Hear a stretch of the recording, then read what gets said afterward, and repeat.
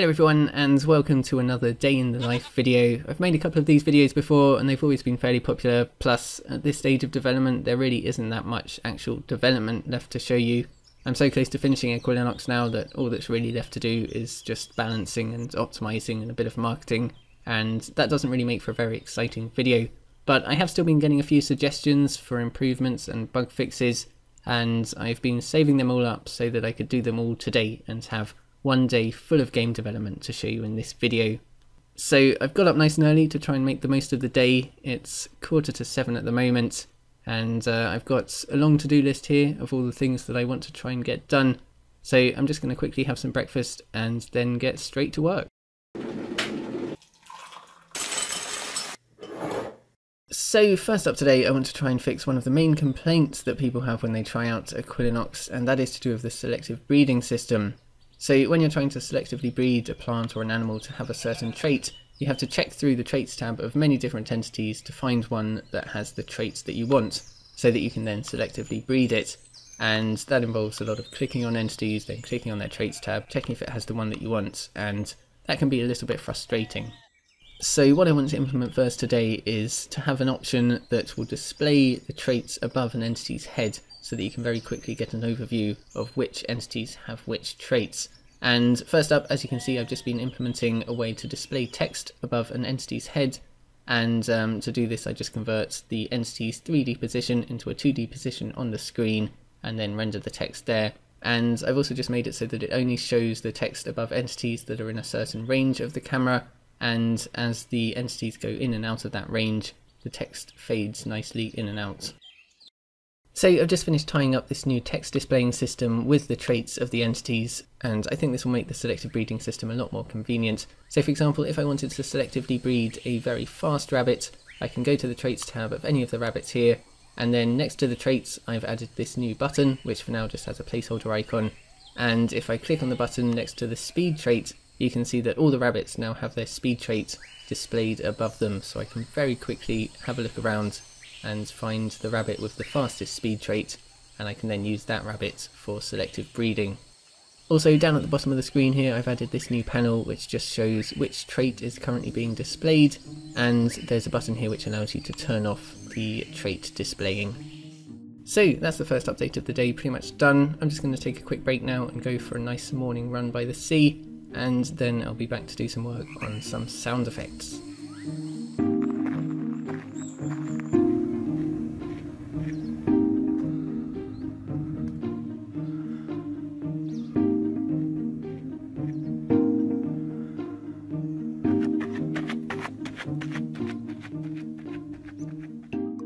Past 11 now, and I've just been trying to create a new eating sound effect for some of the animals in Equilinox. And I've not really done much sound design before, but I had an idea that if I collected some dead leaves from outside and then scrunched them up in front of my microphone, perhaps it would sound like a sort of realistic eating sound. So I just tried that out in the game and it kind of works. I mean, it kind of sounds like they're eating a packet of chips and not grass, so I might try and improve it at some point, but for now it's at least nice to have some sort of sound effect when the animals are eating.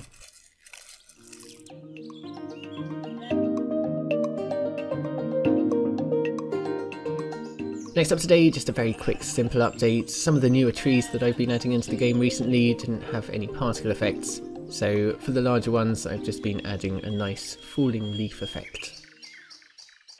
Lastly this morning I've just been going through a long list of bugs that people have been reporting to me, and I've just been fixing them. And just to give you an idea of what kind of bugs they are, I'll give you some examples now. So for the wolves, I'd messed up their species file and I'd accidentally added the liked species information twice, and this was causing the game to crash when you tried to check the environmental satisfaction of a wolf. On displays with different sizes, the background image in the main menu was getting squashed or stretched. There were also a few colour issues to do with entities, so for example if you want to unlock a sunflower you need to breed a yellow poppy, but yellow wasn't one of the possible colours for the poppy, so it was impossible to unlock the sunflower. And also the bees were sometimes making their hives underwater, which obviously shouldn't happen. So I just went through all of those and fixed them, mostly very simple fixes. But now I think it's time to stop for some lunch, and I haven't made pasta in a while, so I'm going to do that today.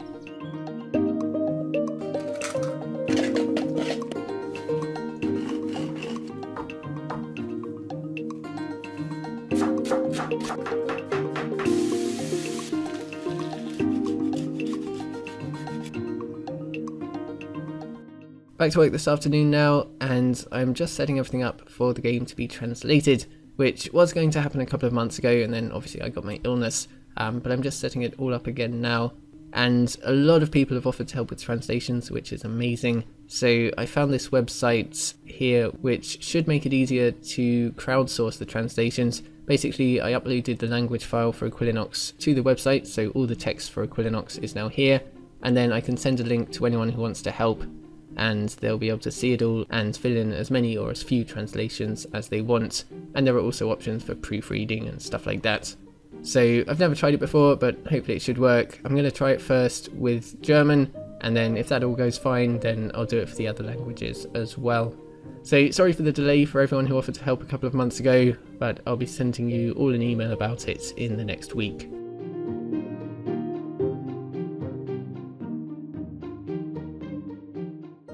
Next today, I've been looking into how I can optimise the rendering of the terrain in Equilinox, because a lot of the rendering code for the game I wrote almost 3 years ago now, and I've learned a lot and improved a lot since then, so there are quite a few things that I think could be optimised or improved now, and I'm probably not going to actually do those implementations today, because it's probably a bit of a longer update, so I'll do it another day.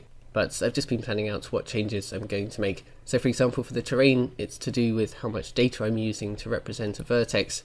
So for example, I'm currently using 3 floats to represent a colour, which is 12 bytes, whereas I could be representing a colour easily with just 4 bytes. So I'll be making changes like that in the next few days. 5:30 now, and I've just been fixing a few models in the game. For example, I noticed that the normals for the deer's ears were the wrong way round, so the ears were appearing inside out, which was a bit weird, so I just fixed that. And I've also just been having a look into how I could improve the clouds in Equilinox, because a lot of people have mentioned from the videos that the clouds in the game don't look the best. Quite a few people have said that they should be a bit bigger, which I tried, but then I found that they often get in the way of the camera, which is a bit annoying. I guess I could make them go transparent when the camera gets too close to them or something.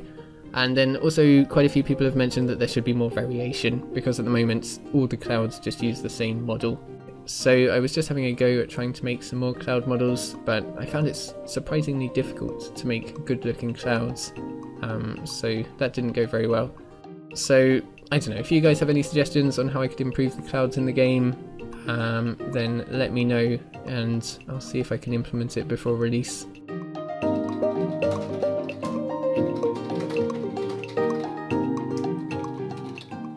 Last up this afternoon, I just went back to the trait update that I was working on this morning and tidied it up a bit. So the UI panel at the bottom of the screen now slides in and out when you open and close it, which I think looks a little bit nicer.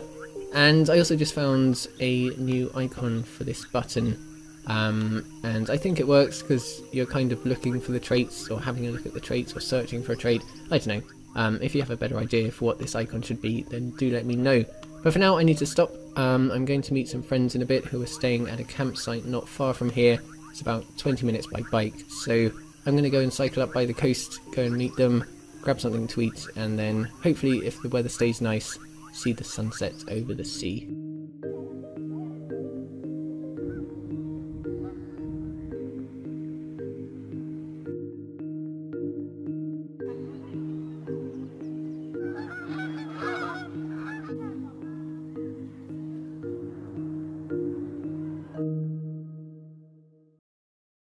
It is coming up to 11 o'clock now, and I was just about to finish off for the day, just doing a bit of editing, but I noticed that the shadows in the game look a little bit harsh in the morning and in the evening when the light should be a bit softer. They were still very hard, dark shadows. So I wanted to quickly change that to make the shadow darkness change depending on the time of day, and this was very quick to implement. I just added one more uniform variable to the shaders and then varied it depending on the time of day.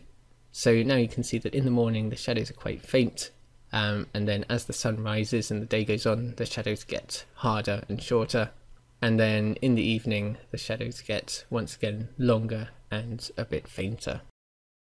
So that's pretty much going to be it for today. I'm going to get to bed now, but before I finish I need to give a massive thank you to the top Patreon supporters from last month, who were The Fifth Blue Sky, Rene Dam, Miguel Diaz-Rivas, Claudio Dimitru, Josh Gill, Cole Foderaro, Charlie Quigley, Austin Adamson, George Angelopoulos, Danny D, Matt Du, Andrew Witt, Caffeine Coda, Clouded Dreams, Marek Mikolajczyk, Timothy Gibbons, Michael de Schmidt, Wolfgang, Dylan Thompson, Jeffrey Gownsvard, Alberto Spina, Sean McCrory, Michael Merck, Benjamin Fuller and Alexander Chavez. So a huge thank you to all of you guys, and of course to everyone else supporting me on Patreon. For this week though, that is it, so thank you guys so much for watching this video. Do subscribe if you haven't already, have a fantastic week, and I will see you all next time.